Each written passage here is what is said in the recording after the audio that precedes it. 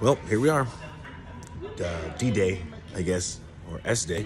Surgery day. We're about to do it. It's 8:45 in the morning at Shands Hospital in Gainesville, Florida.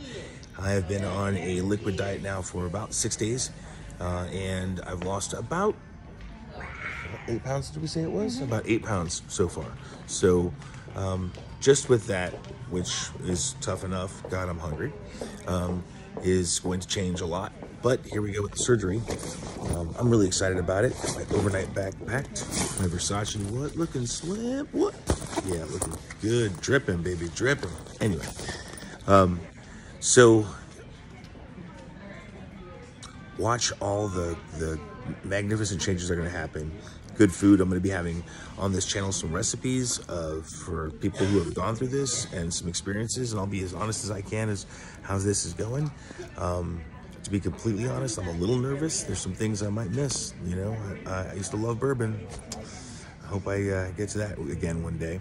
But other than that, I'm not going to miss anything because I'm going to have a better, healthier, more active lifestyle. 2 years ago, I lost almost 100 pounds, but man, it took a lot out of me. Hurt my joints, hurt my back, and I just don't have it in me again. So hopefully the surgery will help me out. So I hope you'll join me in my journey. You can like and subscribe. I hope that worked. And I'll see you soon after the surgery.